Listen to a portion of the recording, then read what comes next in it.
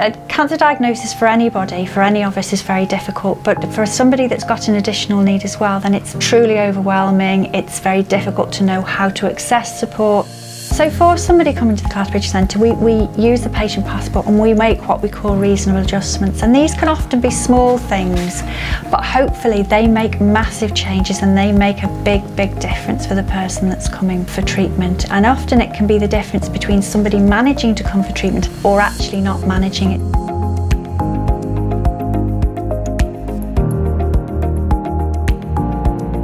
It's very important that patients with additional needs receive the appropriate level of information and support that they need to understand our reasons for treatment and how we're going to deliver that treatment for them. We provide easy read booklets for the patients to help them understand what we're going to be offering. They're excellent booklets that show in words and pictures what the patient will be going through. Often patients have a range of questions, and we really encourage people to ask questions at any point through the treatment process. For example, often questions that we are asked are, will the treatment hurt? Will I lose my hair? Will it make me feel sick?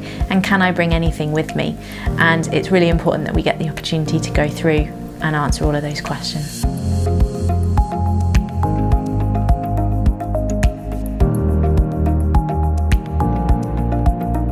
When someone with additional needs or an intellectual disability comes into Clatterbridge, it can be quite a daunting place. So when we bring them into the scanning room, sometimes people with additional needs can come with their support worker before the actual CT scan, so they can come at an earlier date.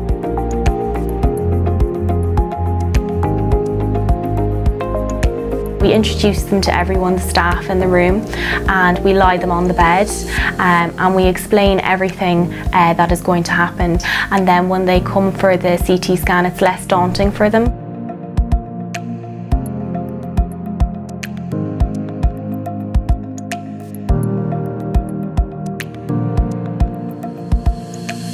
So patients with additional needs quite often come round after they've had their plan and scan. They come onto one of the treatment machines here, and then we can give them like an experience of what to expect.